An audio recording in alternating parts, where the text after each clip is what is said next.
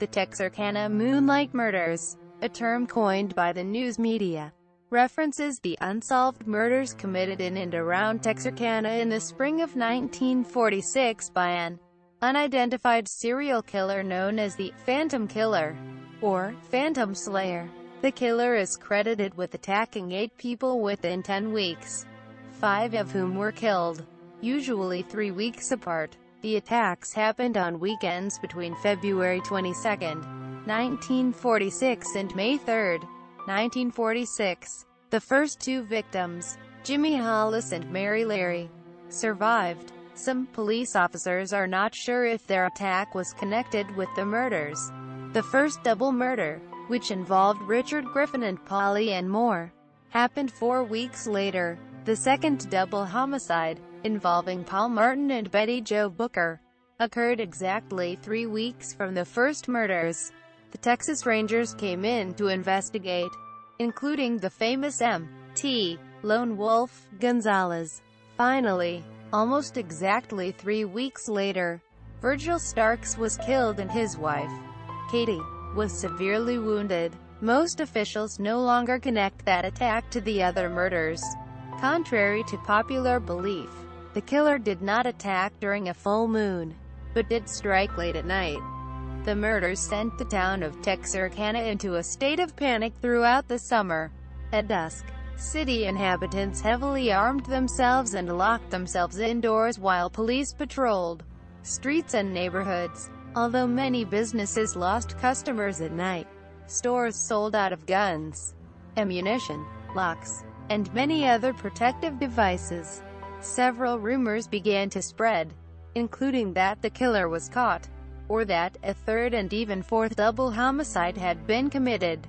Most of the town hid in fear inside their houses or hotels, sometimes even leaving town. Some youths took matters in their own hands by trying to bait the Phantom so they could kill him. After 3 months of no more Phantom attacks, the Texas Rangers slowly and quietly left town to keep the Phantom from believing he was safe to strike again. The murders were reported nationally by several publications, some of which include the Associated Press, the Dallas Morning News, the Dallas Times-Herald, the Denver Post, the Fort Worth Star-Telegram, International News Service, the Kansas City Star, Life magazine, the Mutual Broadcasting System, the New Orleans Times-Picayune, the Shreveport Times, the St. Louis Post-Dispatch, the Washington Times-Herald, and internationally by the Times in London.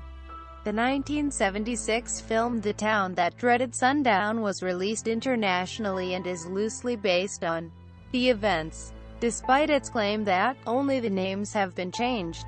Since the movie claimed that the story you are about to see is true, where it happened and how it happened, the fabricated parts created much of the myth and folklore around the murders for several decades.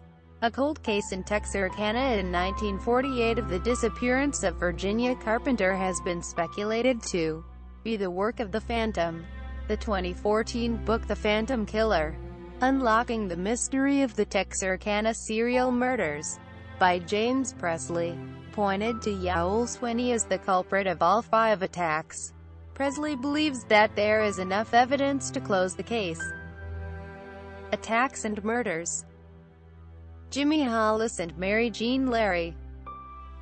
At around 11:55 p.m. on Friday, February 22, 1946, Jimmy Hollis, age 25, and his girlfriend, Mary Jean Larry, age 19, were attacked while parked on a secluded road known as a Lover's Lane. The couple arrived at the scene around 11:45 p.m. After about 10 minutes, a man walked up to the Hollis driver's side door and flashed a flashlight in his face, blinding him. Hollis, not sure if it was a prank or if he had been mistaken for someone else, told the man, "Fellow, you've got me mixed up with someone else. You've got the wrong man." Larry pleaded with Hollis to please take them off, believing that if he did they would not be hurt.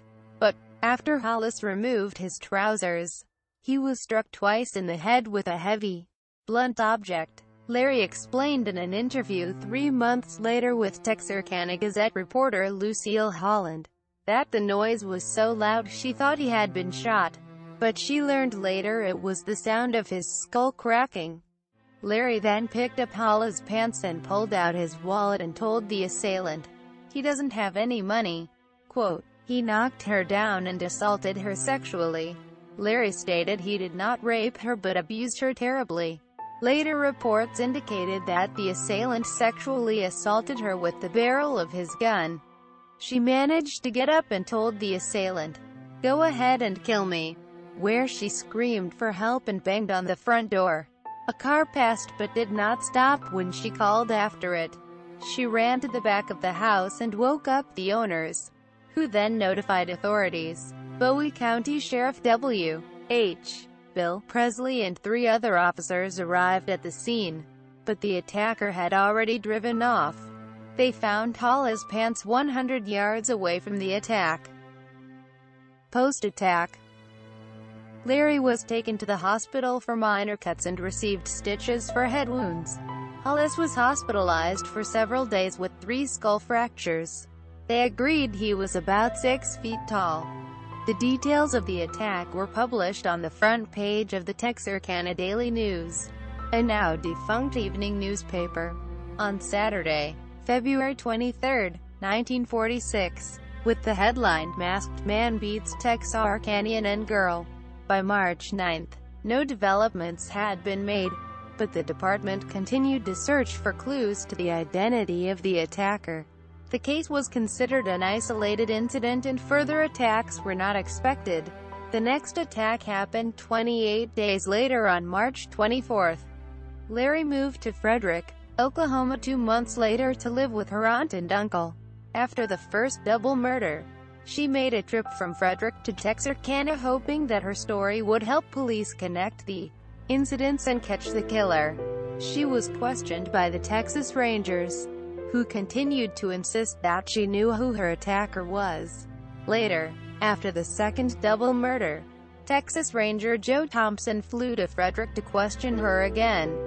Following the murder of Virgil Starks 9 weeks later, Hollis and Larry declared that their attacker was the same person who killed the other 5 victims. Richard L. Griffin and Polly Ann Moore.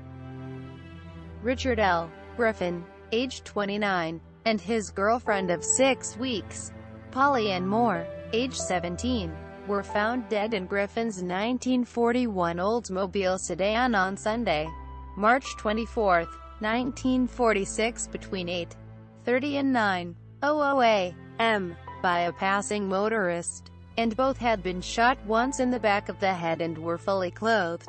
Moore's purse was beside her in the back seat and contained the photo of her that was used in the following morning's paper. The motorist contacted the city police, who then contacted Bowie County Sheriff W.H. Presley. According to a police report written by Arkansas State Trooper Max Tackett, one of the lead investigators of the Phantom cases, Moore was killed on a blanket in front of the vehicle before being placed back inside.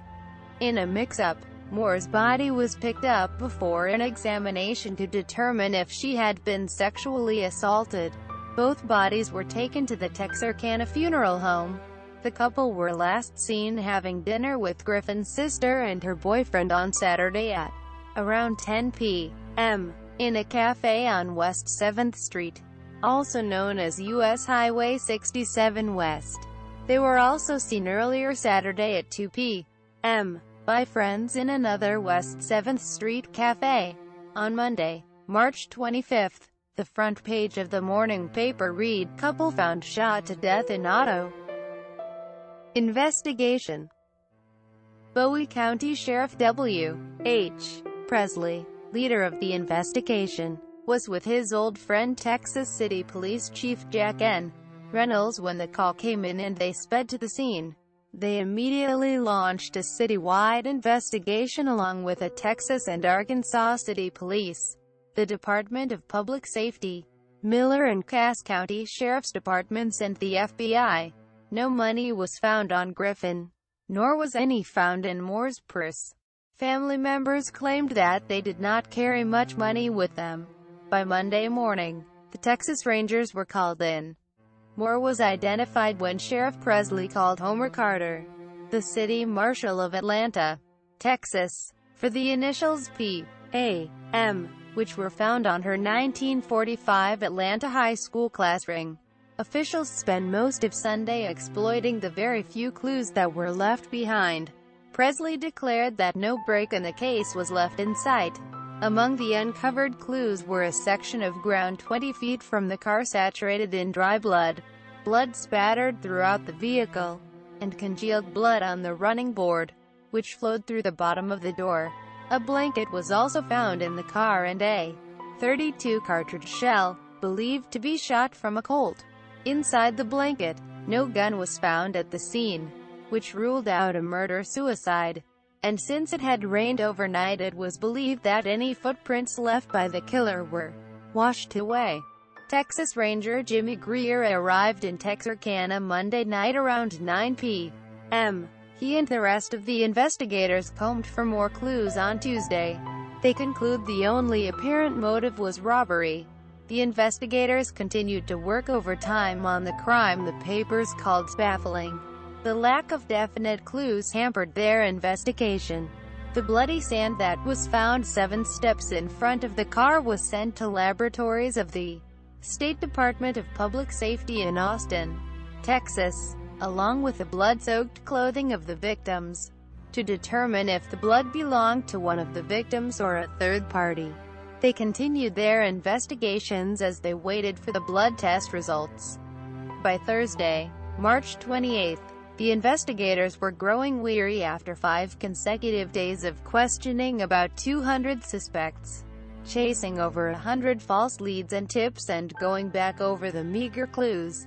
They managed to get 3 suspects in custody because of bloody clothing, 2 of whom were released on explanations that satisfied the officers. The third suspect was held in Vernon, Texas for further grilling. Dick Olden, another ranger, was called in and arrived Wednesday from Tyler, Texas to help in the investigation. Sheriff Bill Presley and his deputies have a difficult task ahead of them as they attempt to solve the shocking double murder discovered Sunday morning. Texarkana residents can help in this investigation, and at the same time, if they are not careful, they can hinder the investigation and cause the officers to spend many hours following blind trails. Persons who have information which might furnish a clue to the identity of the slayer or slayers, or which might indicate a motive for the crime, should not divulge such information on street corners or at cold drink stands, but should immediately make it available to the officers. Do not spread rumors regardless of how much basis for fact there is in them. Do not say, "I heard," or "they say," because the chances are that the person listening will repeat your information and enlarge upon it. Before long, the story grows to such proportions as to necessitate a detailed investigation by the officers, thereby perhaps pulling them off the true trail and sending them up a blind alley. Stick to facts that you know of your own personal knowledge and relay those facts as quickly as possible to the officers. By Saturday, March 30th, Sheriff Presley and Chief of Police Jack Runnels posted a $500 reward in an effort to gain any new information on the Griffin and Moore case that would lead to the arrest and conviction of the slayer or slayers. Officers stated that all clues found thus far had been fruitless. The results from the blood-stained sand were expected to arrive the day before, but due to delays at the laboratory, the results had not come in. By April 11th, the officers were still hard at work on the case. Presley said that his department and other authorities had not relaxed for 1 minute since the discovery of the crime. He also stated that the $500 reward was still being offered and that no tip, no matter how small, was left without a thorough investigation. Paul Martin and Betty Jo Booker.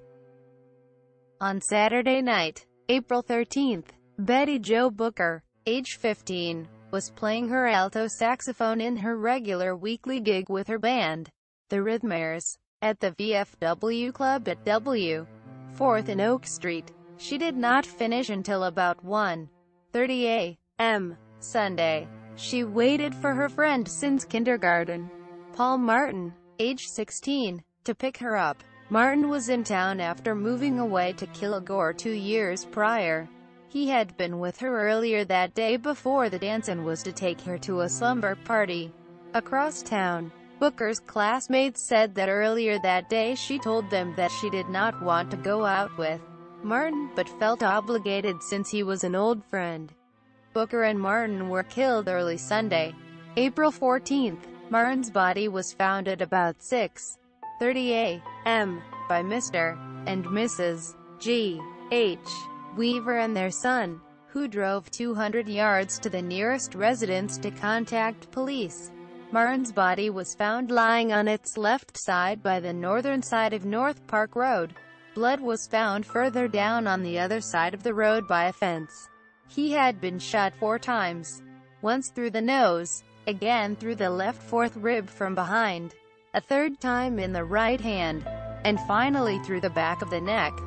Booker's body was not found until approximately 11:30 a.m., almost 2 miles away from Martin's body. She was found by members of the Boyd family, along with their friend Ted Shelby, who had joined the search party as a friend of the girl's family. Sheriff Presley, who attended church with the Boyds, had come to Sunday school that morning and asked the group to search for her. George Boyd spotted her body behind a tree 25 yards off the north side of Morris Lane, saying a number of times, "Oh my God, there she is." Quote, her body was lying on its back, fully clothed, with the right hand in the pocket of the buttoned overcoat. Booker had been shot twice, once through the left fifth rib from the front and once through the left cheek by the nose. The weapon used was the same as in the first double murder, a .32 automatic Colt pistol. The reports in the following day's newspaper said that the bodies were not abused, but later reports claimed that Booker had been raped. Martin's 1946 Ford Club Coupe. Martin's friend, Tom Albritton, said he did not believe an argument had happened between the victims and that Martin hadn't had any enemies. News. Jerry Atkins, Booker's band leader, had arranged with the girl's parents to take her to and from the dances, taking turns with bandmate Ernie Holcomb. It was Holcomb's turn that night, but he said Booker told him that she had a ride with an old friend. Atkins was awakened the next morning at 6:00 with a telephone call. It was a female asking if he knew where Booker was. He had no knowledge of Booker's change of plans and told the caller that Holcomb took her home, but he was informed she had been expected at a party but never came. Atkins received a similar call around 8:00 from another girl, and he asked if she had checked with Booker's parents. This girl told him that Booker had gone with a friend named Paul but neither had attended the party. A radio news bulletin announced that a young male teen was found shot to death at Spring Lake Park. Hundreds of people flocked to the area. Throughout the day, cars jammed the highway and roads in the park as people tried to view the crime scenes. Shocked by the news, several hundred residents assembled around the sheriff's office to be on the spot in case a suspect was apprehended. Investigation. As in the first double murder, Presley and Runnels were the first officers on the scene.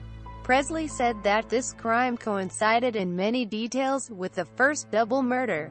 After collecting all the evidence they could find, they called in county and city officers from Bowie, Miller, Little River and Cass counties, the Texas and Arkansas State Police, Texas Rangers, and the Federal Bureau of Investigation.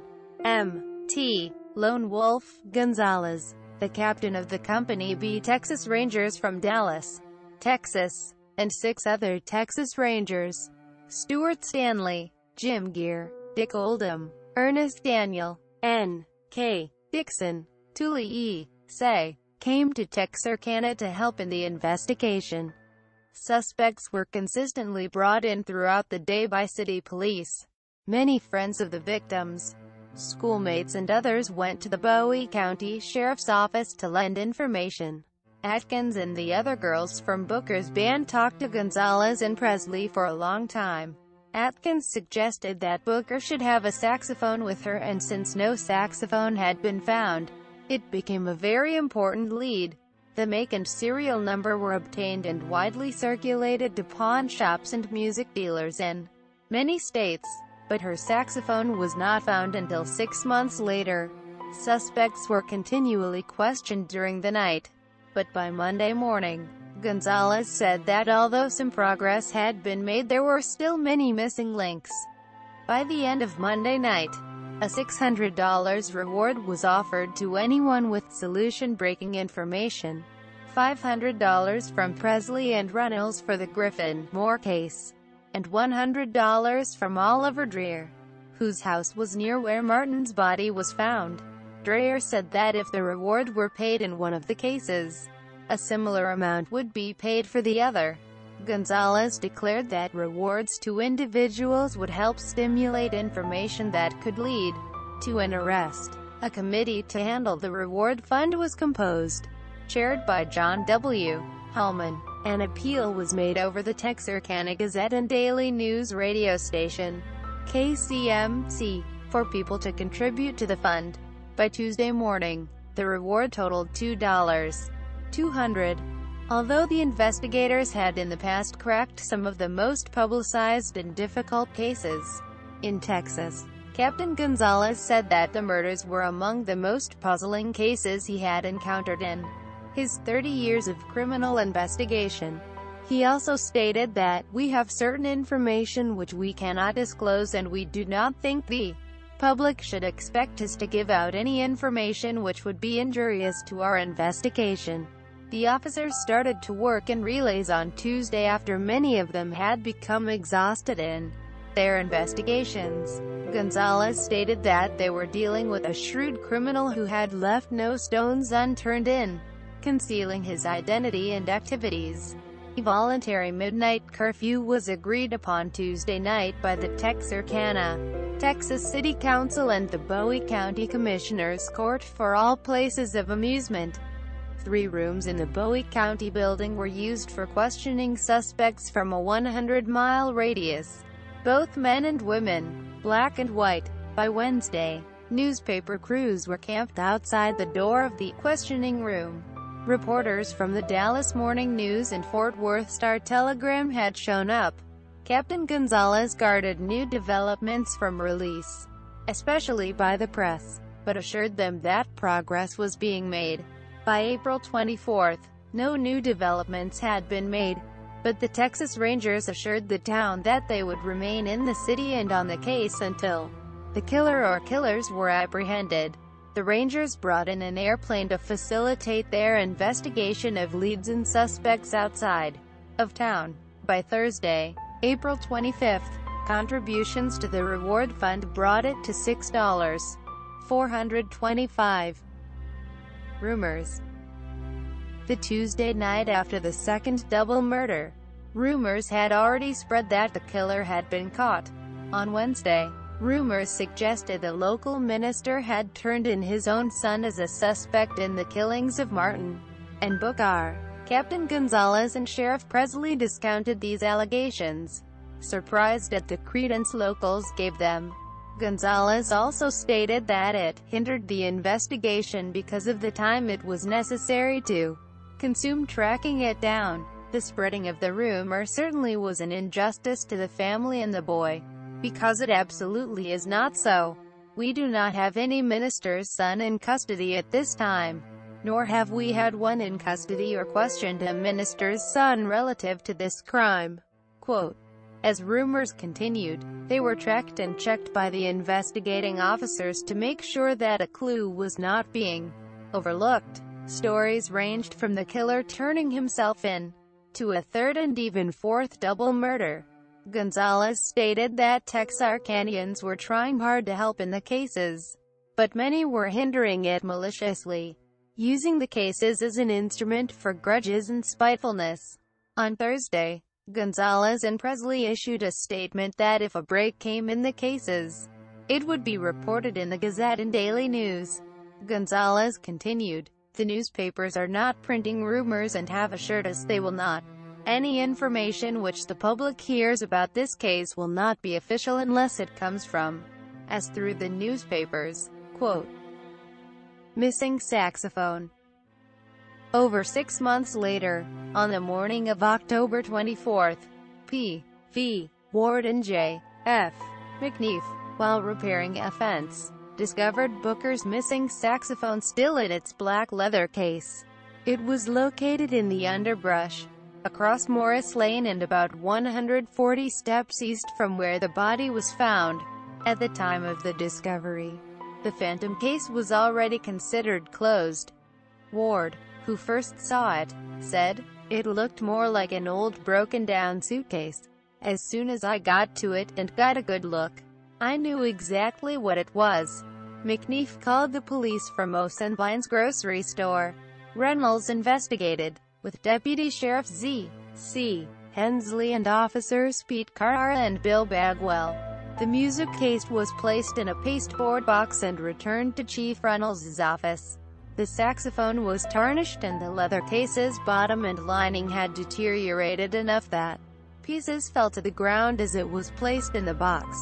A Texas high school emblem was also in the case, as well as sheet music for "The Song of the Navy," probably played at the dance on the night of Booker's death. Virgil and Katie Starks.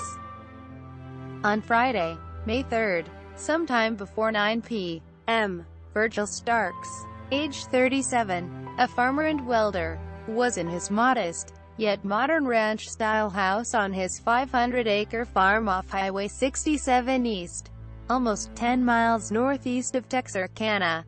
She saw blood, then ran to him and lifted up his head. When she realized he was dead, she ran to the phone to call police. She rang the wall crank phone 2 times before being shot twice in the face from the same window. One bullet entered her right cheek and exited behind her left ear. Investigation and post-events. The Miller County Sheriff's Department was notified just minutes after the alarm reached Hope City. Police. Arkansas State Police officers Charlie Boyd and Max Tackett got the call on their radio and were the first officers at the scene. Some of the reports were contradictory. One of the officers said that they found Starks still slumped in the blood-soaked chair. The chair had caught fire from the electric heating pad. Smoke was filling the room and was coming up all around the man and between his legs. Quote, immediately after reports of the slaying spread, blockades were set up several miles northeast and southwest on Highway 67 East. Sheriff Davis called in officers from the entire area to help in the investigation, some of which included 2 agents from the FBI, Captain Gonzalez and other rangers, Sheriff Presley and his deputies, Sheriff Jim Sanderson from Little River County, Arkansas State Police, local police, and many others. In the house, investigators found a trail of blood with scattered teeth. On the dining room table was Mrs. Stark's work for making a dress. Gonzalez, after seeing the virtual river of blood, stated that, "It is beyond me why she did not bleed to death. There were only 2 bullet holes in the window," leading Sheriff Davis to believe an automatic rifle was used. Investigators declared that after the killer shot Virgil, he waited patiently outside the window to shoot the wife. 3 clues were found at the scene. The first was the caliber of bullets. The second was a flashlight found in the hedge underneath the window that Starks was shot from. The last clue was of bloody prints around the house, shoe prints on the kitchen floor, and smudged fingerprints in other places. Sheriff Davis stated that although this murder could not be directly linked to the Phantom because the caliber was a .22, it is possible that the killer is one and the same man. Those who had been driving in the area near the time of the slaying, along with several men found within the vicinity, were picked up for questioning. Early Saturday morning, bloodhounds were brought in from Hope by the Arkansas State Police. They found two trails that led to the highway before the scent was lost. That night, many officers patrolled Love's lanes hoping to prevent another attack. By Sunday night, more state police officers were called in to help in the investigation and to aid in protecting the local civilians. Officers had detained at least 12 suspects but only kept 3 for further questioning. 47 officers were working around the clock to solve the mysteries. Among them were sheriffs of 4 counties, Captain Gonzalez and his staff of Texas Rangers, and Chief Deputy Tillman Johnson. The flashlight was sent to Washington, D.C., for further inspection by the FBI. Meanwhile, Mrs. Starks was showing improvements at Michael Martha Hospital. The unofficial theory for a motive amongst the majority of the 47 officers was that of sex mania, because large amounts of money in the home were not taken, nor was Mrs. Stark's purse, which was lying on the bed containing money and jewels, and because nothing was stolen from the home. The title on the front page of the Texarkana Gazette on Sunday, May 5, 1946 read, "Sex Maniac Hunted and Murders." On the night of Virgil's death, the reward fund was up to $7.025. John Hallman, chairman of the reward fund, asked people to send their donations in check form made out to either Texarkana National Bank or the State National Bank. He said that the reward monies would be kept in deposit slips and that it would make it easier to return the money back to the donators, if ever needed. On Thursday morning, May 9, Sheriff Davis was notified that the flashlight, which was found at the Starks murder scene, contained no fingerprints. On Wednesday, May 29, a colored picture on the front page of the Texarkana Gazette showed the flashlight. It was the Texarkana Gazette's first spot-colored photograph. Have you seen this 2-cell flashlight? This is a picture in detail of the flashlight found at the scene of the Starks murder. This is a 2-cell, all-metal flashlight, both ends of which are painted red. 3 rivets hold the head of the flashlight to the body of the light. There has been only a limited number of these lights sold in this area. If you have owned or know of anyone who owned one of these lights, report at once to Sheriff W. E. Davis, Miller County Courthouse, Texarkana, ARC. You may be the one to aid in solving the phantom slayings. We want every man and woman in these 2 counties to recall the dates of these murders and also to recall whether or not any person close to them was missing or out of pocket during those nights. Persons who have such information and have been withholding it when they know they should report it are leaving themselves open to possible charges of complicity in event the slayer is captured. Make no mistake about the fact that the slayer will be captured, because we will not give up this hunt until he has been captured or killed. All information received will be treated confidentially. We urge you to come in and tell what you know. Don't be hesitant or fear that you are causing an innocent man embarrassment and trouble, in as much all investigation will be confidential. This is no time to take any chance on information which might lead us to the slayer. This maniac must be captured. We believe that we are justified in going to any ends to halt this chain of murder. Bear in mind, this killer may strike at anyone. He may strike at persons close to him. For that reason, we believe any person with information that may lead us to the murderer should act in the interest of self-preservation.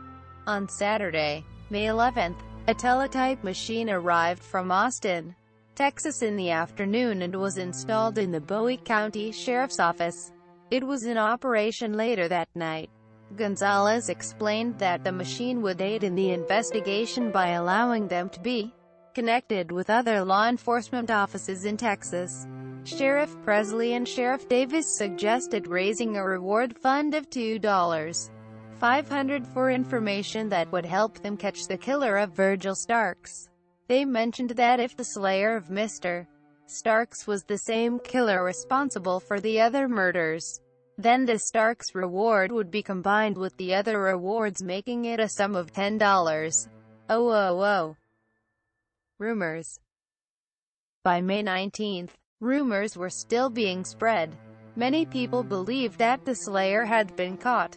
Some of them believed he was being held at the Bowie County Jail surrounded by Texas Rangers with submachine guns on their knees. Consternation and panic. After the first double murder, some parents warned their children about being out late. The second double murder shocked the city and curfews were set for businesses. The height of the town's hysteria snowballed after the murder of Virgil Starks. The Texarkana Gazette stated on Sunday, May 5, that the killer might strike again at any moment, at any place and at anyone. Before, it was normal to leave your house unlocked. But soon residents started locking doors, pulling down shades, blocking windows, and arming themselves with guns. Some people would nail sheets over their windows or nail the window down. Some used screen door braces as window guards. During that weekend, Texarkana residents kept the police busy by flooding the station with reports of prowlers. One officer stated that nearly all of the alarms were the result of excitement, wild imagination and even near hysteria. On the front page of the Texarkana Gazette on Monday, May 6, a headline stated that the entire area was fighting jitters.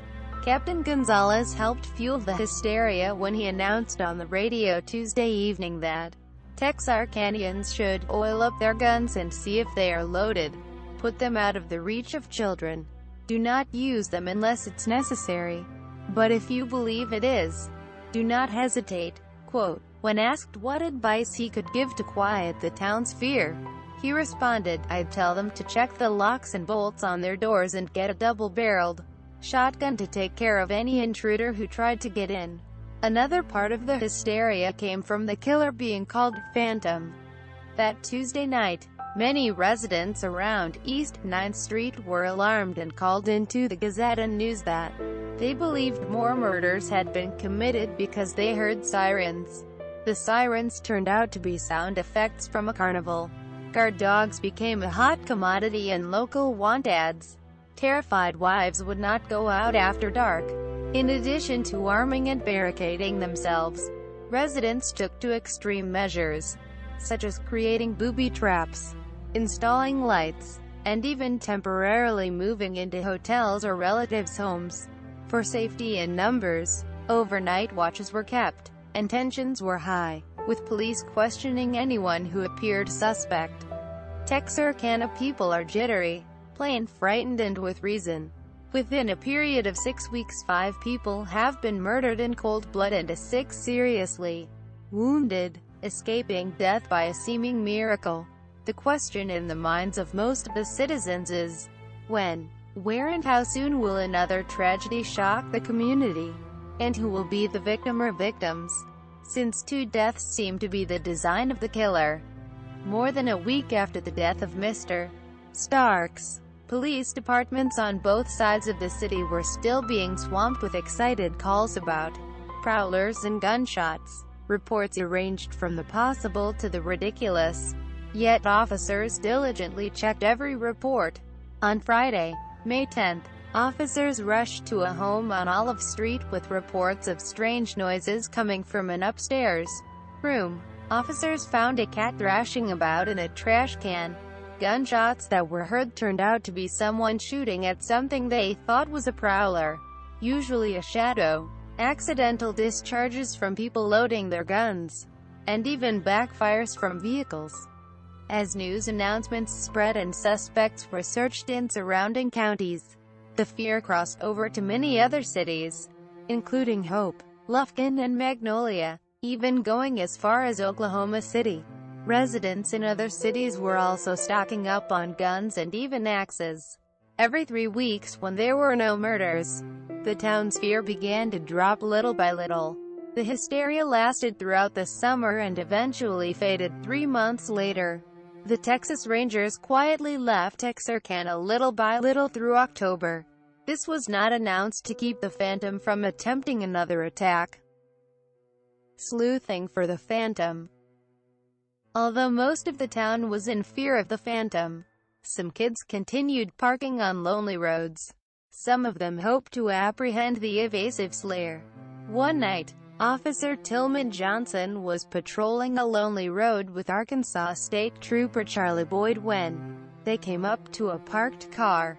Johnson got out while Boyd stayed behind. Johnson walked up to the car and noticed a couple. He said, "I am Tillman Johnson with the Miller County Sheriff's Department. Aren't you scared to be parked out here at night?"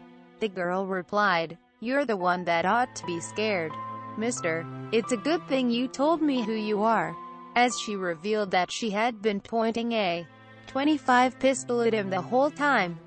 On Friday night, May 10th, Texarkana, Texas City police officers chased a car for 3 miles that had been following a city bus.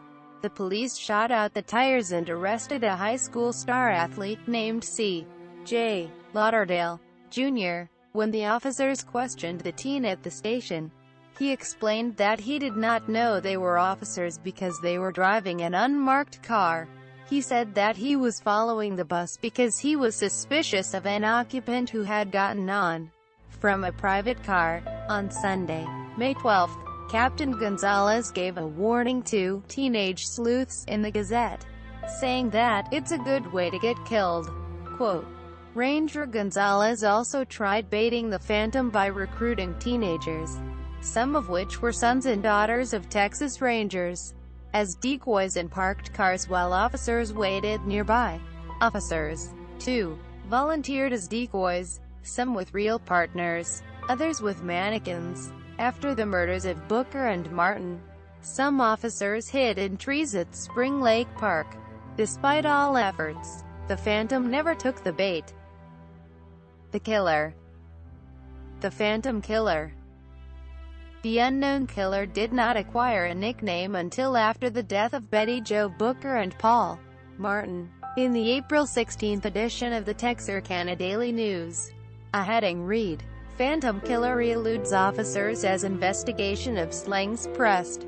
The story from the front page continued on page 2 with the title, "Phantom Slayer Eludes Police." The Texarkana Gazette contained a small title on April 17th which read, "Phantom Slayer Still at Large as Probe Continues." J. Q. Mahaffey, executive editor of the Texarkana Gazette in 1946, said that Calvin Sutton, the managing editor of the Gazette, had an acute sense for the dramatic in the news, which impelled him to turn to him and ask if they could not start referring to the unknown murderer as the Phantom. Mahaffey replied, "Why not? If the Saab continues to elude capture, he certainly can be called a Phantom." Quote. Description: the victims of the first attack, Jimmy Hollis and Mary Jean Larry, were the only victims to give a description of their attacker. They described him as being 6 feet tall with a white mask over his face with holes cut out for his eyes and mouth. Although Hollis believed he was a young dark-tanned white man under 30 years old, Larry believed he was a light-skinned African-American. The only other surviving victim was Katie Starks, but she never saw her assailant. Since Hollis and Larry were the only survivors to give a description, it cannot be known if the killer wore a mask during the other attacks. M.O. The modus operandi established for the killer was that he attacked young couples in lonely or private areas just outside city limits using a gun with a .32 caliber, even though the caliber used at the Starks murder was .22. It was first believed by the majority of laymen that it was used by the Phantom. He always attacked on the weekend, usually 3 weeks apart, and always late at night. Profile: Texas Ranger Captain Gonzalez was said to have stated that he and officers were dealing with a shrewd criminal who had left no stone unturned to conceal his identity and activities. Quote, "If one and the same man is responsible for the 5 murders that have been committed in this vicinity since March 24th, the Gazette feels that the public should know the type of man with which the community is dealing." With that thought in mind, the newspaper asked Drive La Paula for the following interview. This interview was sought and was given only in the interest of the public, and the intent is not to alarm unduly anyone, but to give everyone the benefit of what is considered an expert opinion as to the mental behavior of the man sought in these crimes.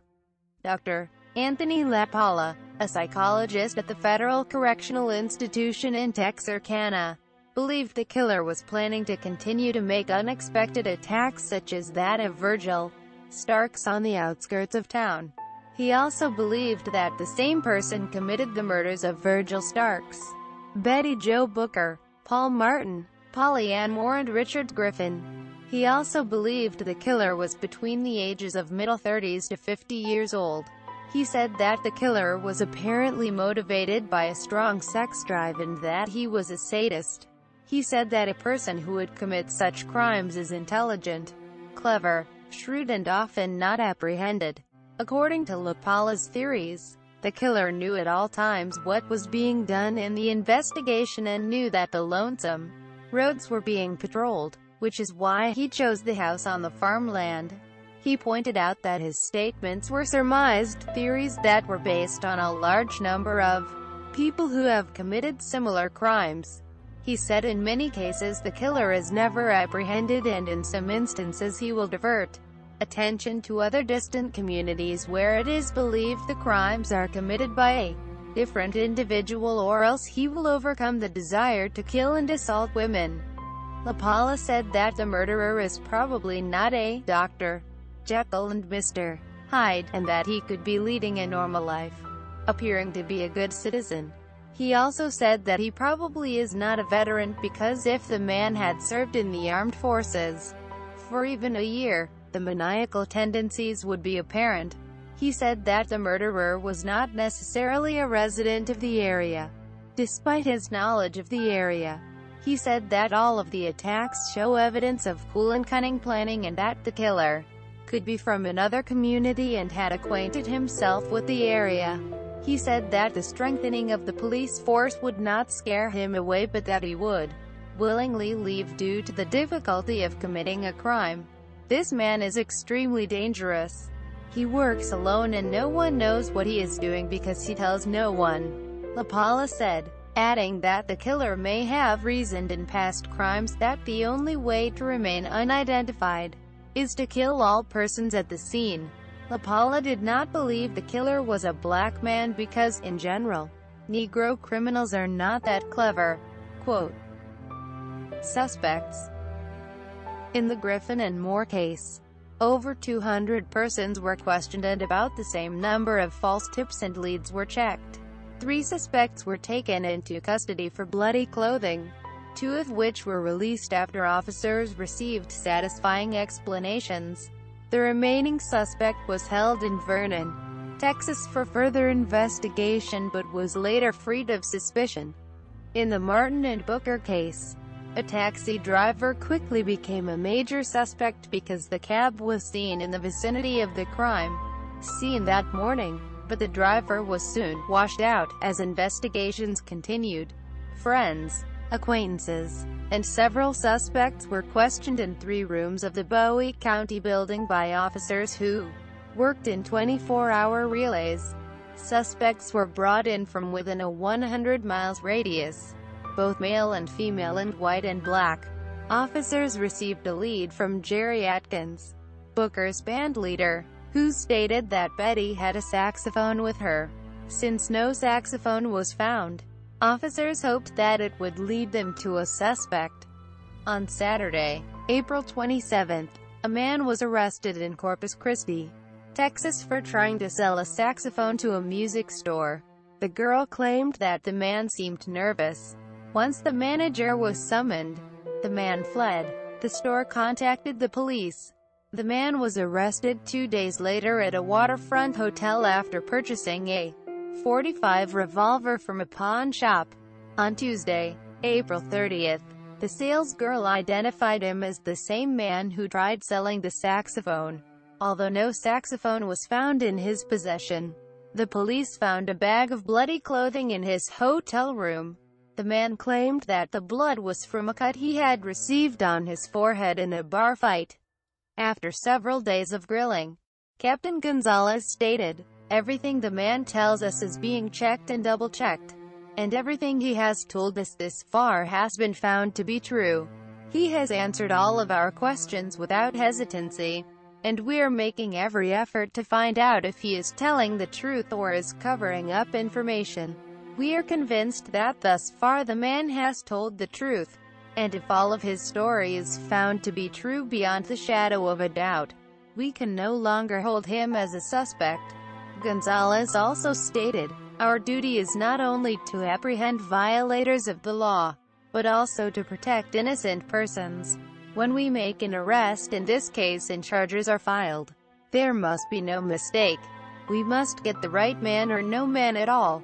On Friday, May 3rd, the Gazette reported Gonzalez's announcement that this man has been completely eliminated.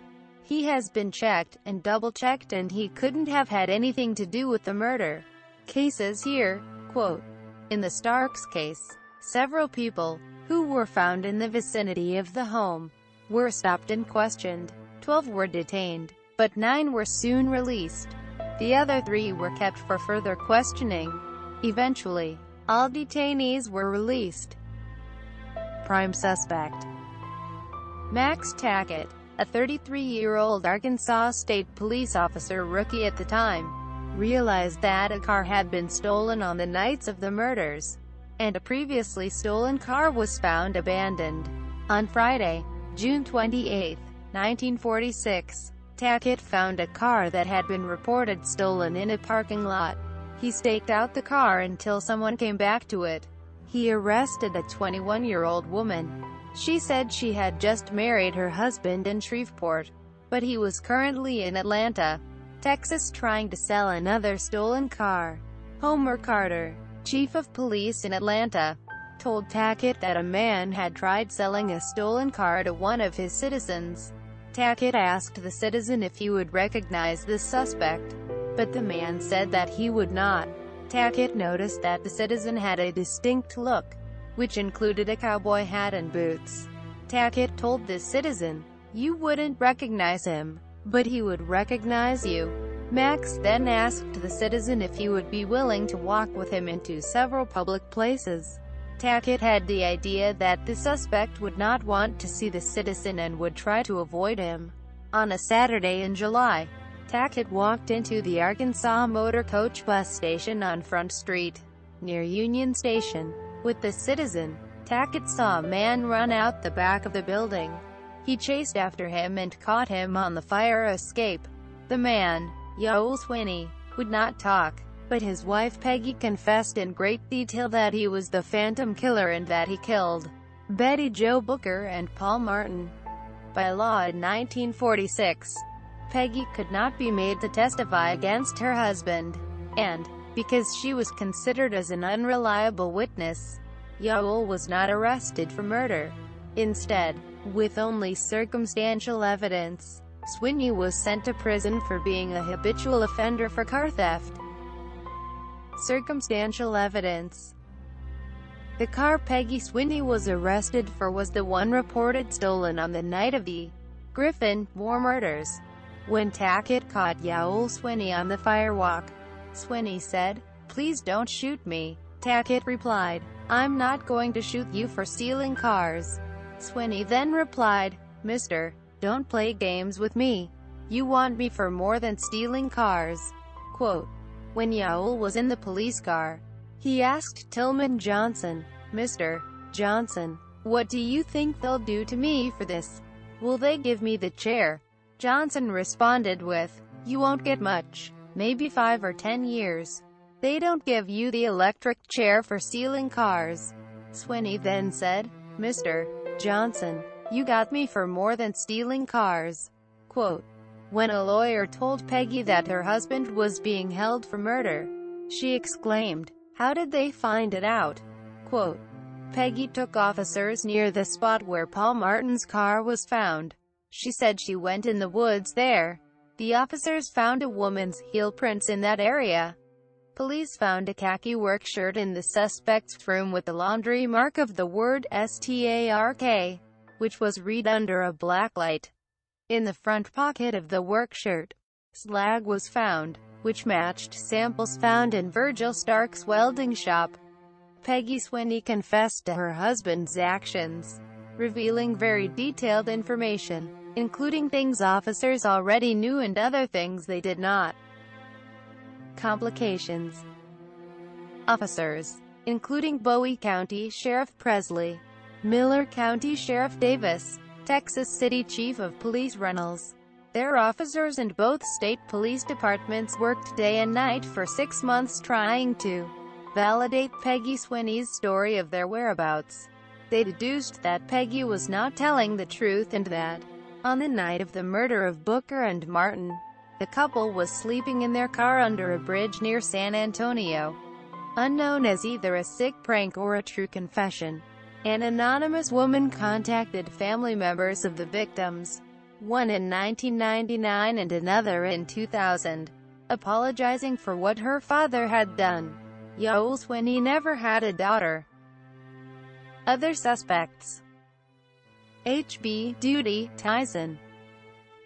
The opening to my box will be found in the following few lines.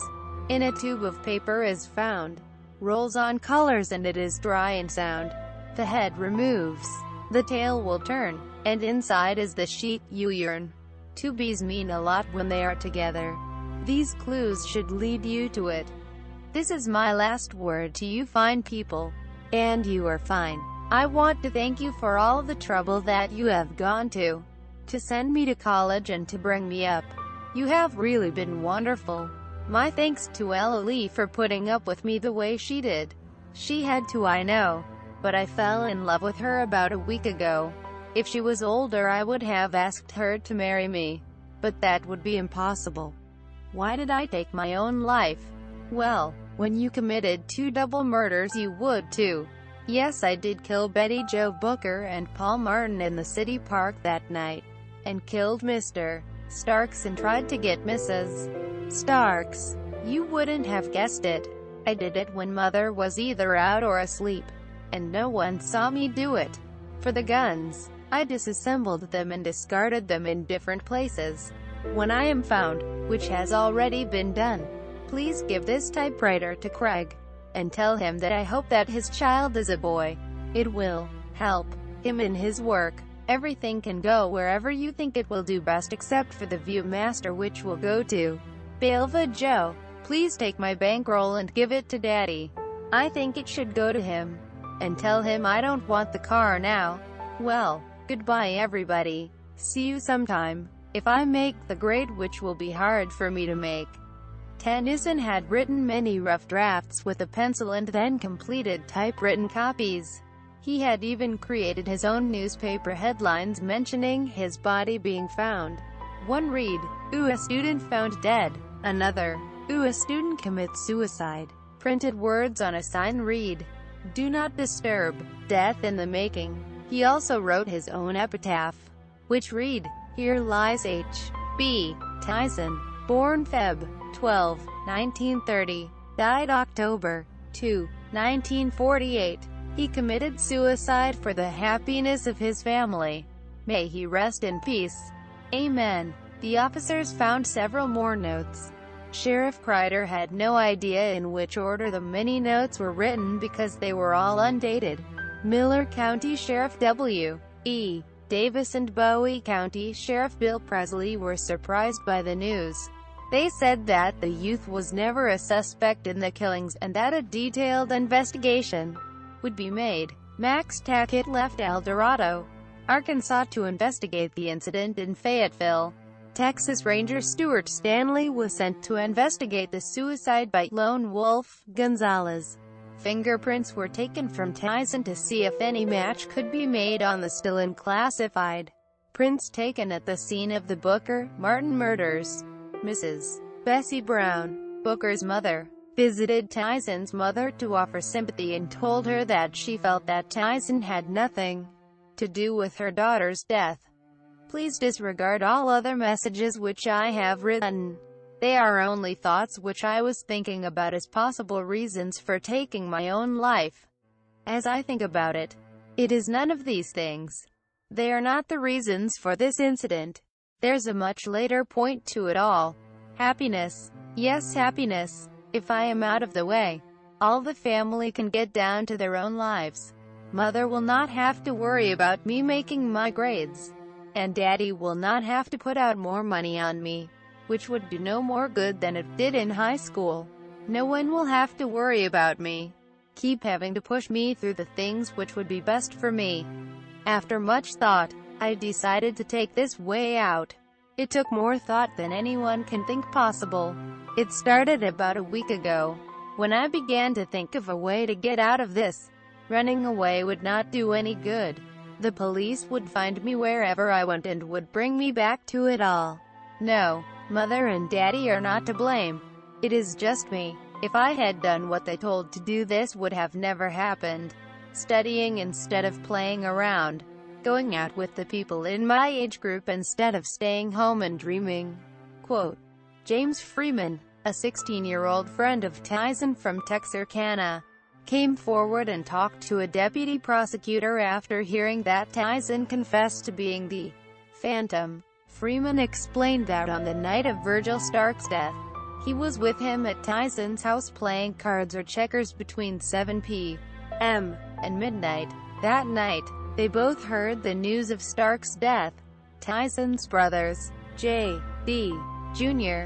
and Craig, said the confession and suicide were fantastic things induced by reading too many comic books. They both stated that he did not know guns, and did not care for weapons, hunting, or shooting. All guns that Tyson would have had access to did not match the bullets used in the Phantom murders. Craig said that he taught Tyson how to drive a car in the summer of 1947. Bowie County Sheriff Presley stated that he was notified Tuesday, November 9, that the fingerprints from Tyson did not match those at the Booker Martin crime scene. A ballistics expert from Little Rock, Arkansas revealed that cartridge cases of test bullets fired from rifles Tyson would have had access to were nothing like the case of the bullets found at Stark's home. In 2013, a relative of Duty claimed that all ballistics testing from these available guns were irrelevant, since they were most likely not the guns Duty used, especially if the real guns were disassembled and hidden as stated in his note. H.B. Tennyson was born February 12, 1930. He was 6 feet, 3 inches tall and weighed 130 pounds. He was extremely shy and was said by his sister, Mrs. Alice Jo Daniel, that he had a sunny disposition and that she does not remember him being a moody person. Tennyson did not have many boy or girl companions. He played the trombone in the Arkansas high school band with Booker, but they were not friends. He was very fond of comic books and loved listening to radio plays, especially quiz programs. He used to work as a part-time usher at the Paramount Theater, now the Parole, in downtown Texarkana. Though he was an average student and was not interested in schoolwork, he graduated in June 1948. After high school, he traveled for his father's Memphis firm, Tennyson Brothers, Inc., which manufactured sheet metal products. Tyson swallowed poison and died on November 4, 1948. A private funeral consisting of family and close friends was held at his family's home on Hickory Street Saturday, November 6 at 4 p.m. He is buried in Hillcrest Cemetery on U.S. Highway 67 West. German prisoner of war and others. On Wednesday, May 8, it was announced that an escaped German prisoner of war was considered as a suspect.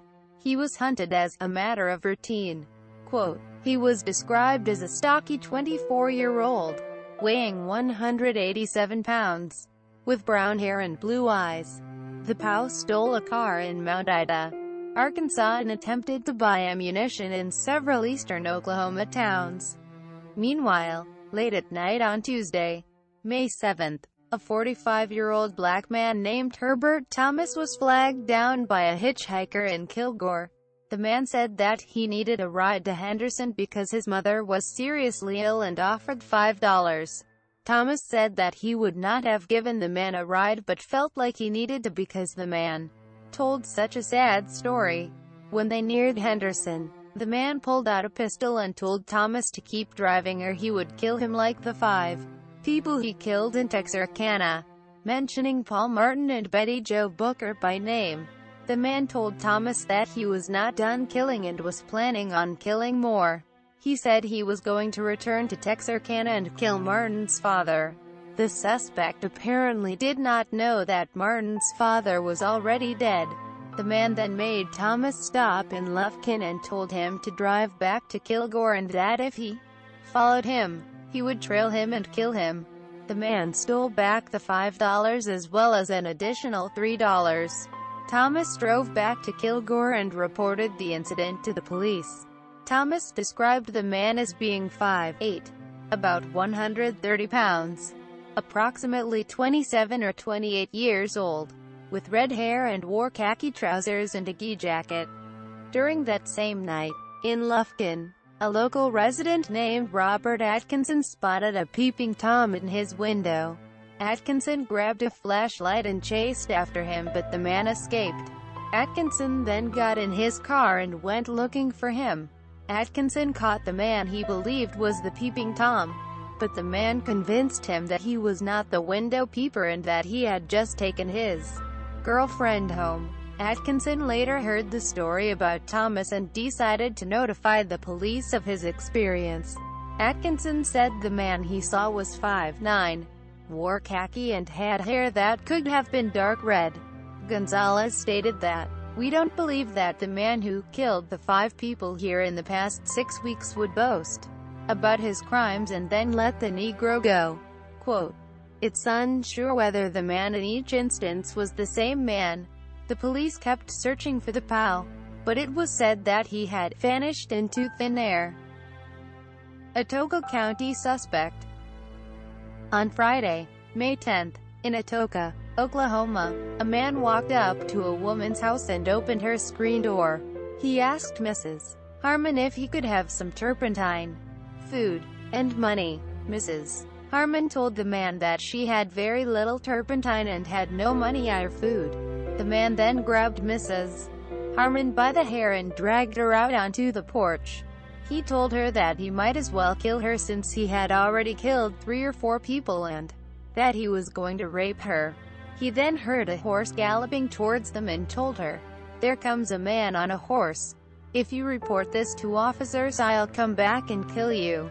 Quote, after the man ran off, the woman took her child with her to a neighbor's house further up the street and reported it to the police. Soon after her report, a widespread search for the man included 20 officers and 160 residents.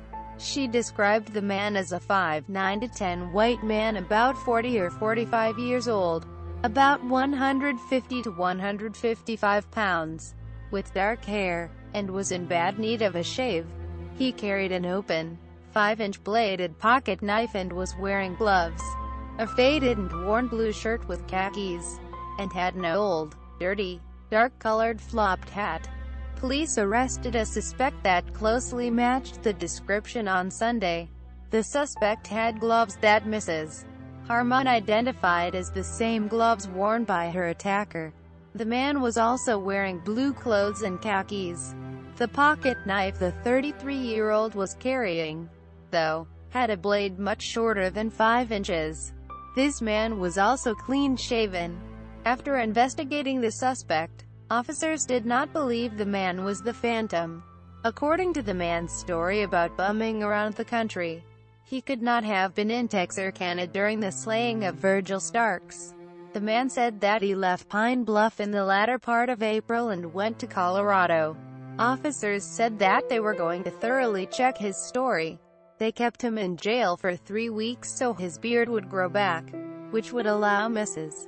Harmon to positively identify him as her attacker. Los Angeles coma veteran. On Thursday, May 23, 1946, a 21-year-old ex-Army Air Force B-24 machine gunner by the name Ralph B. Bowman told Los Angeles police that he thought he might have been the Phantom. "I've been in a coma. running from something. Maybe murder. I want to clear it up. If I didn't kill 5 people in Texarkana, I want to settle down and be a stuntman in Hollywood. I'm happiest when I'm living in danger. Previously, he had gone to the Los Angeles Examiner and told a reporter, I want to sell you some murder information. I know who and where the Texarkana killer is. Give me $5 and let me have an hour's start and I'll put the information in a sealed envelope. The reporter called the police after reading, on a certain day in March, I was in a Texarkana theater watching a Pathé News picture of war. When a party of persons acted wise and said, overacting, it kind of got me. I followed them home. I killed them within a period of 3 days. Police arrested the redhead at a downtown shooting gallery.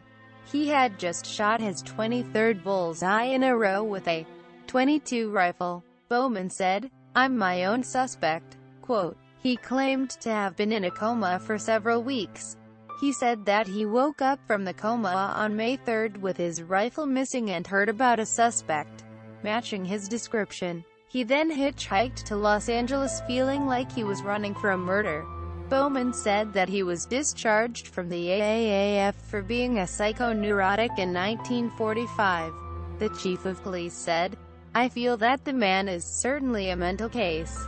The Texarkana killings could have been the work of a mental case, and so far as we know this man could have done it, but we have absolutely no facts. They will have to be developed, if they exist. Gonzalez stated that several parts of the man's story had little basis in fact. Hypnotized suspect. Police arrested a black man in his 30s whose tire tracks were found on the other side of the road from Martin's corpse. After he failed a polygraph exam, officers decided to have him hypnotized. The man was taken to a psychiatrist and hypnotist named Travis Elliott. Elliott talked to the man in a private session for a while. Sheriff Presley asked Elliott if the man could be hypnotized. Yes, but you have the wrong man. He has no criminal tendencies, replied Elliott. Elliott, later speaking about the session, said, the technique I used on this man was to get him to completely relax. I got him started counting by 1s, 2s, 3s, etc., to 100 and then backwards. I had established in his mind that I was his friend. He knew he was in very serious trouble and he knew he was innocent. When he went under, he was counting by 3s backward. He was completely relaxed. The critical stage is the next state when you say the subject is cataleptic. The longer you keep them in the state of catalepsy, the deeper they sink into the 3rd state. I kept him 10 minutes in this state of catalepsy. He was in a state of extreme exhaustion. Sweat was on his face. Observing that even Bill was still somewhat skeptical of hypnosis, whether or not the man was truly hypnotized or faking, I resorted to a fail-safe demonstration. Through suggestion, I removed all feeling, reflex actions, etc., from the subject's right arm and stuck a burning cigarette to his arm. Absolutely no reaction. Bill was thoroughly convinced. Quote, Elliott asked the man if he killed Betty Jo Booker. He replied, no. He then asked him if he knew who did. The man said, no. On the night of the murder of Booker and Martin, it was revealed that the suspect spent some time with a friend, dropped him off at home, then pulled over to the side of North Park Road to urinate. He then visited his paramour, but after the plans did not work out, he went home and then to bed. Sheriff Presley and his officers then checked the details of the man's story and cleared him as a suspect. He lied during the polygraph test because of the love affair he was having with a married woman. False confessions. As in other famous crimes, including the case of Jack the Ripper, the police dealt with numerous false confessions. Tillman Johnson recounted a story about traveling to Shreveport after being notified that the Shreveport police were holding a man in custody for confessing to the crimes. The man was arrested at a bar after telling his story, unknowingly, to a news reporter. The reporter promised the man a fifth of whiskey if he would tell all. When Johnson arrived, he noticed the man as a Texarkana alcoholic who had confessed to it before, calling the man out by name. Johnson said, "You know you didn't kill those people. What did you go and do this for?" The drunkard replied, "Well, hell, I got a fifth of whiskey out of it." Quote. Tackett recalled that 9 people tried to convince him that they were the Phantom. He said, "But in every case they could not have been, for their stories didn't jibe with what we knew were the detailed facts in the case. You don't tell everything you know about a case. When it gets into the paper, the real criminal finds out how much you know, and the confessors will fit those facts into their confessions. You keep yourself 2 or 3 pertinent facts to protect yourself from crackpots." Quote.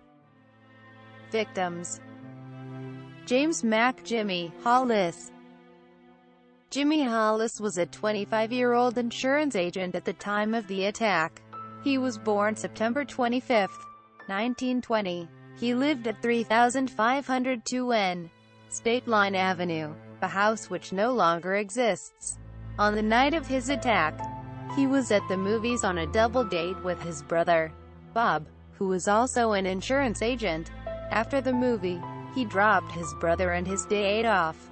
While he was taking his girlfriend home, they stopped on a lateral road off of Richmond where the attack occurred. Hollis suffered 3 fractures in his skull and was hospitalized for several days at Texarkana Hospital, also known as Pine Street Hospital, which stood at W. 5th and Pine Street and no longer exists.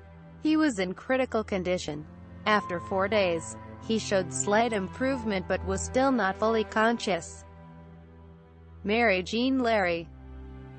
Mary was 19 when she was attacked and lived at East Hooks Courts in Hooks, Texas. She had just been on a double date at the movies with Jimmy's brother, Bob, and his girlfriend. On the way home, Bob and his date did not want to ride all the way to her house, so they were dropped off. Hollis and Larry then headed to the Lovers Lane just off of Richmond, where the attack occurred. She was beaten and sexually assaulted with the perpetrator's pistol. She suffered a head wound which was stitched up at the hospital. Afterwards, she had nightly nightmares about her attacker. She then moved to Frederick, Oklahoma to live with her aunt and uncle, Mr. and Mrs. Paul Long. Her aunt said that for the first time in Mary's life she was extremely nervous and would not go upstairs by herself or sleep alone. 3 months later, Texarkana Gazette reporter Lucille Holland was flown to Frederick by a man named Paul Burns to interview her. By the time of the interview, officers had not publicly linked Larry's attack with the recent murders. The report appeared in the May 10th edition of the Texarkana Gazette. Larry said, "I would know his voice anywhere. It rings always in my ears. Why didn't he kill me too? He killed so many others." She described her attacker as a light-skinned black man, which was different from Hollis' belief that he was a dark-tanned white man. After the first double murder, Larry went to Texarkana to talk to the police in hopes they would connect the incidents and help identify the murderer. But the Rangers questioned her and insisted she knew who her attacker was. After the second double murder, a Texas Ranger went to Frederick to question her again. Larry, native to Oklahoma, died in Billings, Montana of cancer in 1965 at the age of 38. Richard Lanier Griffin. Richard Griffin was born August 31, 1916. He was a 29-year-old war veteran who was discharged from the seas in November 1945. He was a carpenter and painter and handled his own contracting. He was living with his mother, Mrs. R. H. Griffin, at 155 Robinson Courts, which was built for servicemen returning from World War II and has since been demolished. Griffin attended school in Linden, Texas and Union Chapel, Cass County. He was last seen alive around 10 p.m. on Saturday, March 23, in a West 7th Street, U.S. Highway 67 West. cafe with his sister, Eleanor, and her boyfriend J.A. Proctor. He was also seen earlier at another West 7th Street cafe by friends around 2 p.m. He was found fully clothed on his knees between the front seats of his 1941 Oldsmobile sedan with his pockets turned inside out and his head resting on his crossed hands. He was shot once in the back of the head. Polly Moore, born November 10, 1928, graduated high school in 1945 in Atlanta, Texas, at the age of 16 and had worked for the Red River Arsenal, now Red River Army Depot, as a checker since July of that year. The 17-year-old was living with her cousin, Mrs. Ardella Campbell, in a boarding house at 1215 Magnolia Street, demolished during widening of State Line Avenue. She had been dating Griffin for 6 weeks at the time of her death. Friends described her as being homey, as she did not go out with boys much. She was last seen with Griffin on Saturday at 2 p.m. at a West 7th Street cafe, and later around 10 p.m. at another cafe on West 7th Street, having dinner with a Griffin sister and her boyfriend. Her body was found fully clothed, sprawled face down across the back seat of Griffin's car, with a gunshot wound to the back of her head. A picture of her at her former home in Douglasville, Texas, with her arm wrapped around a black and white dog, was found in her purse. Beside her on the seat, it was printed in the next morning's newspaper. She was also wearing her class ring, with the inscription, P.A.M. 45, which allowed police to identify the body. Paul James Martin, born in Smackover, Arkansas on May 8, 1929. Paul Martin was a 16-year-old high school junior at the time of his death. He had worked in his family's ice plant in Kilgore when he was young. His brother, R.S. Martin, Jr., described him as a quiet kid. He was a member of Beach Street Baptist Church, the same church as Booker. He completed the 9th grade at Arkansas Junior High, and then attended Gulf Coast Military Academy at Gulfport, Mississippi in 1945 before going to school at Kilgore. He and Booker had been friends since attending Fairview Kindergarten, on the Arkansas side, together, before she moved to the Texas side in 1944. He moved to Kilgore soon afterwards. On Friday, April 12, Martin drove to Texarkana from Kilgore. That night, he stayed with his friend, Tom Albritton, at Martin's Texarkana residence at 1222 Locust, now 1224. The next day he hung out with Booker at her house during the afternoon. He then picked her up from her regular Saturday night gig at the VFW Club on W. 4th and Oak Street Sunday morning around 2 a.m. He was found shot to death 4 hours later, his body lying on its left side beside the north side of North Park Road, a mile and a half from his car. He was buried 2 days later at his church, Beach Street Baptist, on April 16, at 10 a.m. during heavy rainfall. His mother stated that she had objected to his trip to Texarkana, not due to danger in the town, but because she feared he might wreck his car while driving alone. Betty Jo Booker. Betty was born June 5, 1930. She was a 15-year-old junior at Texas High School at the time of her death. She was raised in church and, like her friend Paul Martin, a member of Beach Street Baptist Church. She was also a member of Delta Beta Sigma sorority. She was one of 4 officers in the high school band and played the Bundy E-flat alto saxophone, second in Jerry Atkins' orchestra, the Rhythmaires, who would play at proms and other events. In 1937, her mother, Bessie Brown, married her stepfather Carl Brown, an employee of the Gifford Hill Company. Several years after the death of her father, she and Martin were friends since kindergarten on the Arkansas side until she moved to the Texas side of 3105 Anthony Drive. She was very popular, had many friends, and was well liked in school. She had many boyfriends but none which were serious. She loved music and swimming and liked dancing in programs and recitals. She won many awards, scholastic, literary and musical, as well as the city-wide Little Miss Texarkana representing the Presbyterian bookstore in 1934. She was a near straight-A student who was planning to become a medical technician.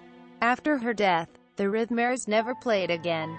The night before the attack, she played at her regular Saturday night gig at the VFW building on 4th and Oak Street. She was then picked up by her friend Paul Martin and was headed to a slumber party. She was killed early Sunday morning. Her body was removed by an East Funeral Home ambulance.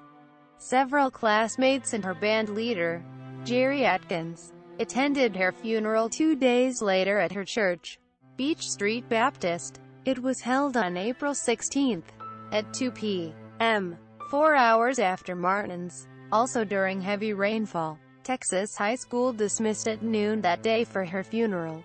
Miss Booker was survived by her mother, died in 1977, stepfather, both grandparents, 3 aunts and 3 uncles.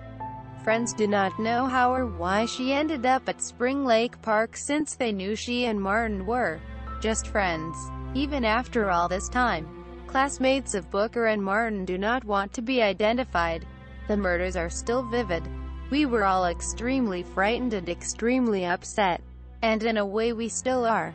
Quote, Walter Virgil Starks. Virgil Starks was born April 3, 1909. He was a 37-year-old who lived in a modest yet modern ranch-style home on his 500-acre farm for 5 years and which was located about 10 miles northeast of Texarkana on Highway 67 East. He lived not far from his brother, Charlie, died in 1960, and only 2 miles away from his father, Jack, died in 1951. He married Catherine Isla Strickland on March 2, 1932, known as a progressive farmer. He was also a welder who would do welding work for neighboring farmers. He had no known enemies and was said to be a neighbor of excellent reputation and was respected and trusted by everyone who knew him. He was a member of the First Methodist Church on 6th and Laurel Streets for years. On Friday, May 3 around 8:50 p.m., Virgil was relaxing in his chair in the sitting room just off of the kitchen and bedroom with a heating pad on his back. He was listening to his favorite radio program and reading the Friday, May 3 edition of the Texarkana Gazette when he was shot from a closed double window, which faced the highway. 3 feet behind him, he was shot in the back of the head by 2 slugs and died almost instantly. His funeral, which his recovering wife could not attend, was held the following Monday at his church at 2:30 p.m. More than 500 people attended his funeral, more than 60 which were his and his wife's relatives. He was buried in Hillcrest Cemetery on Highway 67 West, same cemetery as Paul Martin. He was survived by his wife, parents, sister, Mrs. Millard Boyce, Jr., brother, Charlie, 2 nieces, and 1 nephew. Catherine Isla, Katie Starks. Katie Starks was born September 25, 1909 in Redwater, Texas. Katie was 36 at the time of the attack. She was married to Virgil Starks and lived at their farmhouse of 5 years on 500 acres of farmland off Highway 67 East, almost 10 miles northeast of Texarkana.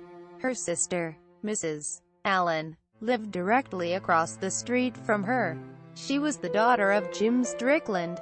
She and Virgil went to school together growing up because their parents lived on neighboring farms. In Red Springs, Texas, a friend had stated that she and Virgil were 2 of the best people he had ever known.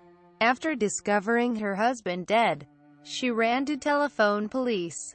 She rung the phone twice when she was shot 2 times in the face. 1 bullet went through the right cheek beside the nose, emerging behind the left ear. and the other went in her lower jaw below the lip, breaking her jaw and splintering several teeth before lodging under her tongue. She ran to a neighbor's house who then took her to the hospital where she recovered. She eventually remarried. At 84 years old, she died as Katie Stark Sutton on Sunday, July 3, 1994 in a local hospital. Her funeral was held at 10 a.m. on Wednesday, July 6. She was survived by her husband, Forrest Sutton, 3 sisters, Gertie Starks and Lois Russell of Texarkana, and Mary Johnson of Houston, Texas, and a number of nieces and nephews. She was buried next to Virgil and is now between both husbands. She was the retired office manager of American Optical and a member of the First United Methodist Church. Investigators. Miller County Chief Sheriff's Deputy Tillman Byron Johnson. Tillman Johnson was born May 24, 1911 in Stamps, Arkansas. He moved to Texarkana in the 1930s and started working for the Miller County Sheriff's Department.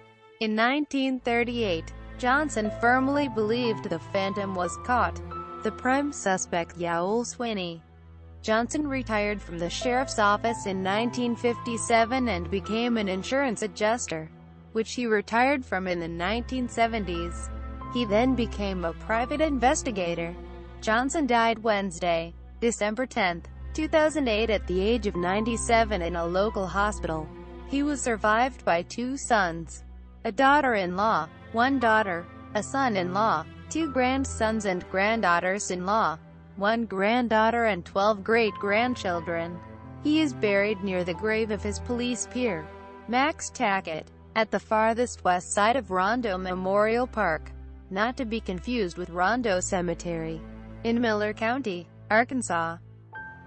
Arkansas State Police Detective Max Andrew Tackett. Max Tackett was born August 13, 1912 in Glenwood, Arkansas. Max started living in Texarkana in 1941. He was a member of the Arkansas State Police from 1941 to 1948, having served as a trooper then a special investigator during that period.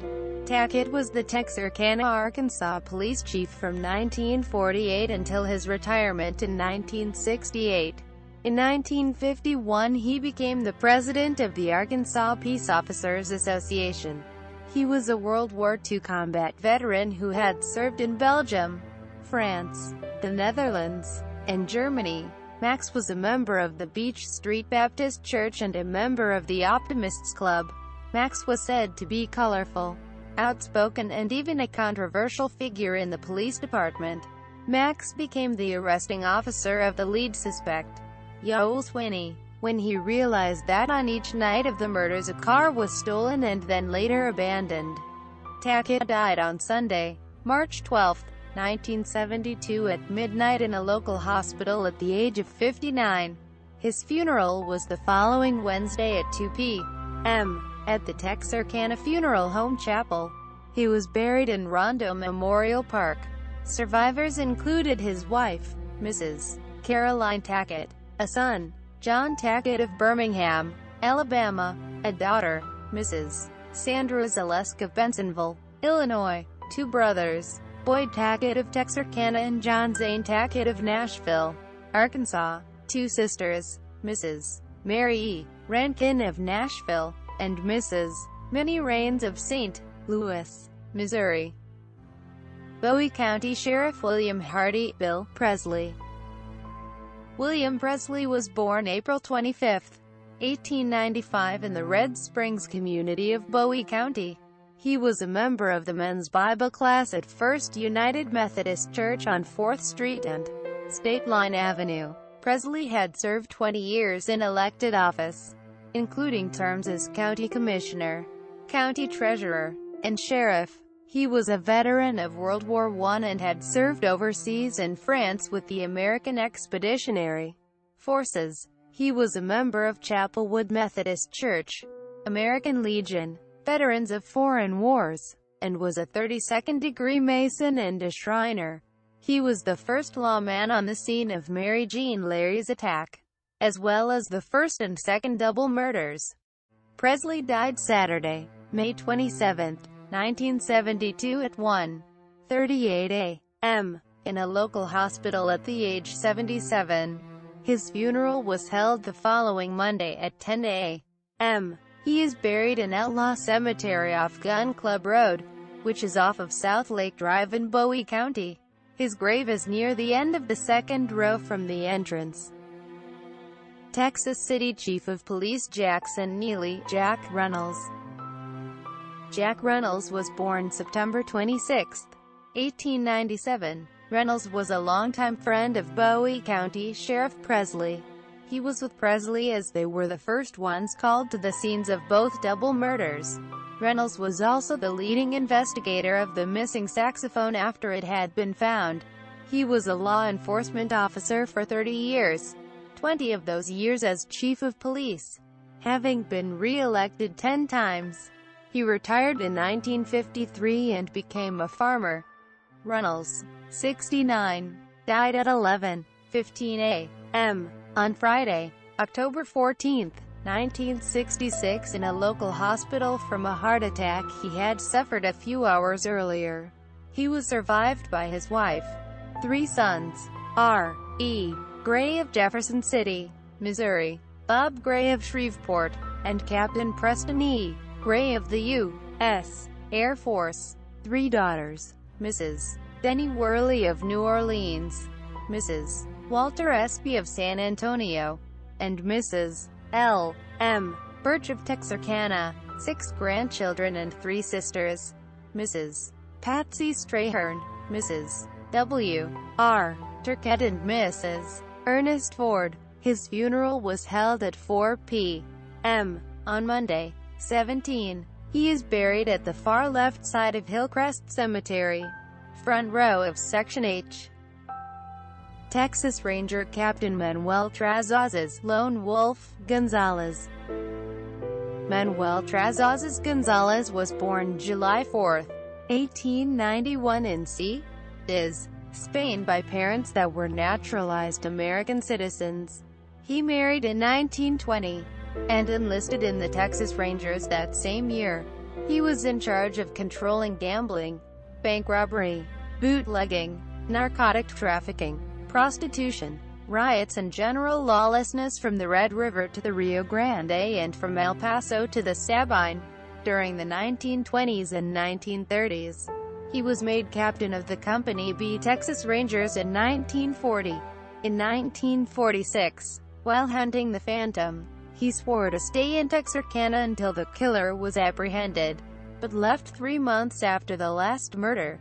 Gonzalez believed the attack on Hollis and Larry was not the Phantom. He also believed someone else committed the murder of Virgil Starks.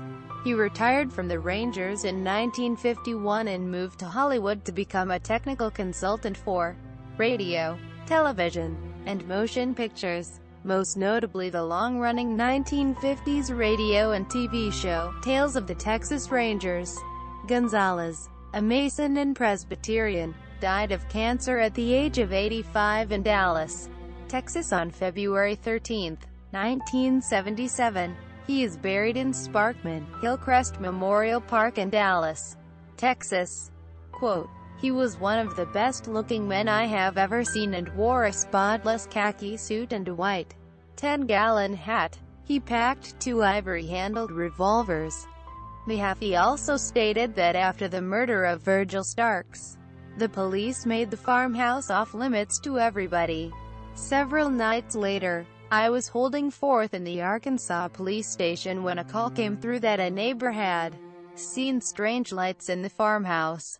We sped to the scene and I hid behind a car while Police Chief Max Tackett and 3 other patrolmen approached the house. Chief Tackett yelled into the house that the place was surrounded and the Phantom might as well give up. Who do you suppose walked out?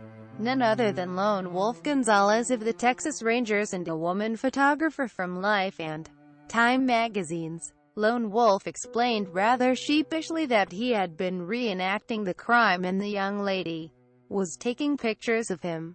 Police Chief Tackett turned to me and shouted at the top of his voice, "Mahaffey, you can quote me as saying that the Phantom murders will never be solved until Texarkana gets rid of the big city press and the Texas Rangers." Single quote.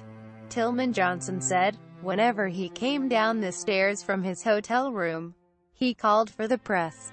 He was a showman. He was a handsome man, I'd say. And he made a good appearance, and of course he had a reputation for being a killer.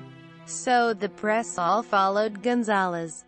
Quote, he also said, no, he didn't do any real police work himself.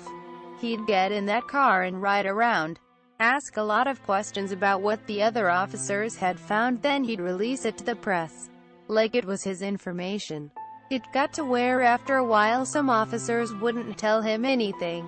Quote, Louis "Swampy" Graves, a Texarkana Gazette reporter in 1946, described Gonzalez as a handsome man with a lot of personality. He was well-built and wore a whipcord suit and a battle jacket with bright buttons. He was very clean-looking, with an olive complexion, and wore pearl-handled pistols, one on each hip. He looked like a typical Texas Ranger, said Graves. He would have been perfect in the Old West. He fit the description going around in those years about the number of Texas Rangers needed to quell a riot. One Texas Ranger. Quote. Related news. Earl McSpadden. On Tuesday, May 7, 1946, 4 days after Stark's murder, a body of a man was found on the Kansas City Southern Railway tracks 16 miles north of Texarkana, near Ogden. At approximately 6 a.m., he was lying face down beside the tracks with his head facing north. The man's left arm, severed at the elbow, and leg, severed at the hip, were on the inside of the tracks and had been cut off by a freight train that had passed at 5:30 a.m. The body was taken to Phillips Funeral Home in Ashdown for examination. The coroner's jury's verdict stated, death at the hands of persons unknown, and that he was dead before being placed on the railroad tracks. Quote, the coroner believed that the man was dead for a full 2 hours before being placed on the tracks, and that there was not enough blood around the wounds which caused his death before being found. Blood was found on the street near the crime scene. Supporting the coroner's theory, Sheriff Sanderson still believed the man's death was accidental, regardless of the coroner's report, saying, I think the man fell from the train and was killed. The coroner maintained the verdict that the man had died of knife wounds. The man was identified as Earl Cliff McSpadden from a Social Security card which was issued in Baltimore, Maryland. McSpadden's brother, R.C. McSpadden, contacted an attendant at the Ashdown Funeral Home after hearing about his death over the radio. The relative reported that McSpadden was employed by a company that travels around a lot. Earl was said by his brother to be a transient oil storage tank builder. The relative was not sure where McSpadden was living at the time. It was also found that McSpadden had registered at the United States Employment Service in Shreveport. The body was taken from Phillips Funeral Home by a Pruitt Funeral Home ambulance from Dallas. Since the murder is unsolved, locals have speculated that McSpadden was the Phantom's sixth victim. A prominent rumor exists claiming that McSpadden was the Phantom who had committed suicide by blood-stained clothing. On Monday, July 9, 1956, a worker tearing down the Spring Lake Park School found men's clothing with dark red stains in the attic under a table scarf with the same stains. The school was located across the railroad tracks near the scene where Martin's car was found. The clothing was sent to the state laboratory in Austin, Texas by Texas City Police to determine if the stains were human blood. The clothing had been there for a long time because they were deteriorating. The clothing consisted of white linen trousers and a white linen shirt and undershirt. Before the test results came in, officers were cautious in linking the clothing to certain particular murders in the area. Officers received a written report claiming that the stains were blood, but it failed to give a blood type. Officers were concerned and made a long-distance phone call to the Bureau of Investigation of the State Department of Public Safety and were told that there had been a mistake and that the letter should have said the stains were not blood. The stains turned out to be paint stains. The blood-stained clothing were speculated as being hidden by the Phantom, a rumor which still persists as of mid-2013. Tradition. Every October near Halloween, the movie The Town That Dreaded Sundown, which is loosely based on Texas Ranger Captain M.T. Lone Wolf Gonzalez's investigation into the murders, is the last movie shown to the public during Movies in the Park at either Spring Lake Park or at the Southwest Center. The director of Texarkana, Texas Parks and Recreation Department, Robbie Robertson, advised in 2009 that many people had requested DVD copies. Robertson said, "It's still shown only on VHS tape and those aren't even available anymore." Robertson said that the city was unable to rent or hire a copy from a local video store due to legal restrictions. Instead, a copy is rented from a distributor for $175 to $200 per showing. The film was released on Blu-ray on May 21, 2013 by Scream Factory. In popular culture, in 1976, Charles B. Pierce, a native of Texarkana, made The Town That Dreaded Sundown, which is based on the Moonlight murderer. In 2007, the band The Bad Detectives recorded the song Texarkana Moonlight, which is about the crimes. In 2010, a play called The Phantom Killer debuted in Manhattan at the Abingdon Theatre Company's Dorothy Strelson Theatre. It was written by Jan Buttram, who grew up in the Oak Grove community near DeKalb. In Seven Psychopaths, a short flashback segment shows a couple setting a trap for the Texarkana Moonlight murderer. Media based on the events. Books. Nonfiction. Fiction. Films. Television.